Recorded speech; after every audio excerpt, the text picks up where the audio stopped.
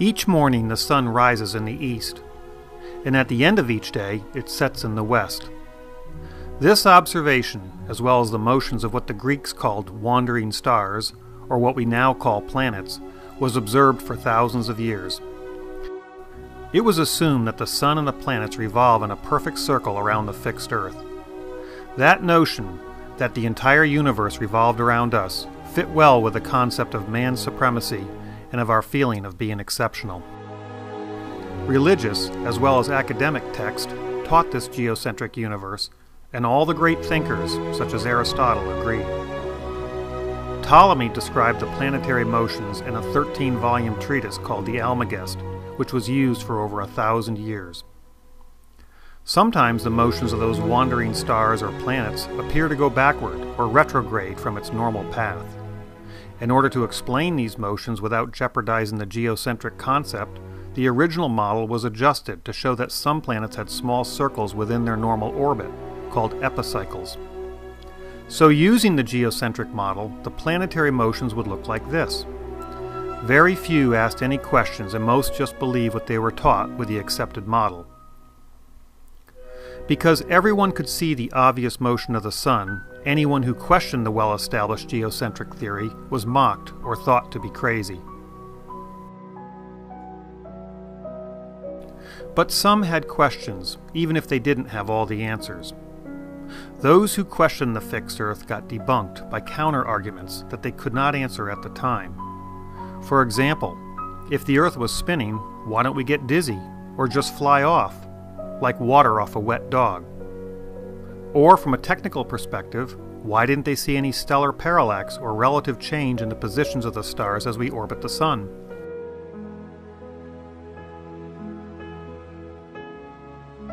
Yet even though the motions of the planets is a scientific question and not a political or religious question, those who persisted were charged by the authorities as being a denier, or waterboarded, or indefinitely detained under house arrest, or burned at the stake.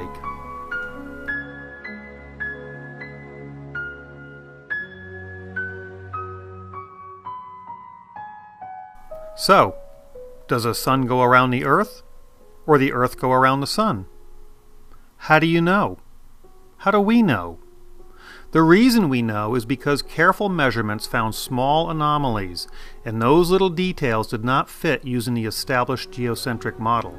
From the authorities' perspective, those details were the devil and had to be ignored or suppressed, because their dogma could not explain them. But most refused to look at any details or dare to think independently, or kept silent out of fear. In 1992, about 350 years after they threatened to torture him, the Vatican acknowledged that maybe he was right after all. And based on a recent science poll, about a quarter of all Americans still believe the sun revolves around the Earth.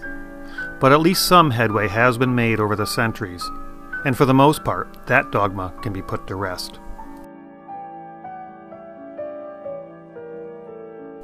Those who questioned the dogma in their day were called heretics. Those who question 9/11 or other events today are now called conspiracy theorists. When careful observations were made of planetary motion, the geocentric theory no longer made any sense. When careful observation is made of the tower's fall, the official gravitational collapse theory no longer makes any sense.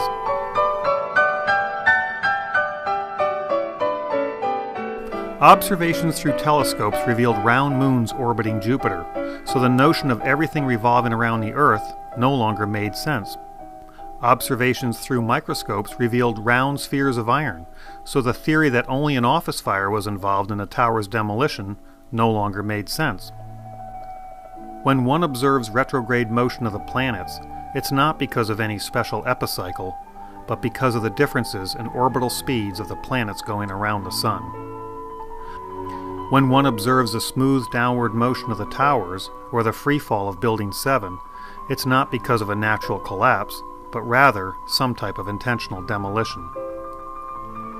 Although they may look similar, planets don't orbit in a perfect circle, but rather an ellipse. Although they may look similar, this is the result of a gravitational building collapse. This is the result of a skyscraper fire, and this is all that's left of skyscrapers that were blown up. When one carefully tests the red-gray chips found in the dust, one realizes that it's not primer paint, but rather a military incendiary known as nanothermite. Galileo's telescope didn't stop working when pointed from the Earth to the sky, just because what he saw was contrary to religious doctrine. College physics doesn't become conspiracy physics just because we are studying how the buildings fell on 9/11. Carl Sagan understood the need to question authority so that we don't get bamboozled and abused like we have so many times in the past. If we are not able to ask skeptical questions, to interrogate those who tell us that something is true, to be skeptical of those in authority, then we're up for grabs for the next charlatan, political or religious, who comes ambling along. Yet when questioned, the authorities involved claim total ignorance, even with the most obvious of details. Building 7, I often hear about. No plane hit Building 7. Why did Building 7 come down? What do you tell people? What is Building 7? Or when it was at Building 5, or the building that wasn't hit by the plane? Building 7. I have no idea. I've never heard that. Oh. Sagan also understood how scientifically ignorant our leaders can be. That's right. And if we don't understand it, by we I mean the general public, if it's something that, oh, I'm not good at that, I don't know anything about it, then who is making all the decisions about science and technology that are going to determine what kind of future our children live in? Just some members of Congress? But there's no more than a handful of members of Congress with any background in science at all. And even our leaders are easily fooled, believing the most nonsensical dogma as long as it fits with their personal belief system. Congressman, the evidence that the World Trade Center Building 7 was brought down with explosives on 9/11 is real and proven, and more people are waking up to it every day. How much more trust of the American public does Congress have to lose before it faces reality and acknowledges the need for a new investigation into Building 7's destruction? I don't think it needs any more investigation. I don't think that. I think the way that those towers were brought down were by radical Islamic terrorists, and that's the way it is, and I think every investigation has shown that so far. Did you read the 9/11 investigation by the committees? No, I did not. But you think it was adequate enough? Yeah, I think so. While 19 radical Islamist terrorists might have been in the planes, they could not have blown up the towers, no matter how much it agrees with his beliefs. But another 19 had the means and motives to take those towers down. In the investigations he didn't read, never explained the devilish details, including the downward motion of the towers, the source of the sulfur considered to be the deepest of mysteries, the fall of the spire, those spheres of iron, the free fall of 7, the nanothermite, and so much more. The study of evidence and motion of the planets is not heresy, it's science. The study of evidence and motion of how buildings fall is not conspiracy theory, it's science. The rush to judgment is inherent in all of us, based on the limited information we receive. If you don't understand the details of an event, you will fall for the official story explained by the authorities and their media. From their perspective, it's critical to keep the people confused and the details hidden, because those details are the devil to their dogma. But the people are waking up, realizing that their own government is behind some of the largest of crimes. And once those details are exposed, we can see that the emperor is wearing no clothes. So why would a government attack their own citizens? Well, one reason might be to get public support to attack those who got blamed. But to hide the details, they must either control or outright ban the media. See, the banning of YouTube was actually prompted by a video posted on the site that was allegedly leaked from top Turkish officials. In the discussion, head of Turkish intelligence Hakan Fidan says, quote, "I'll send 4 men from Syria if that's what it takes. I'll make up a cause of war by ordering a missile attack on Turkey.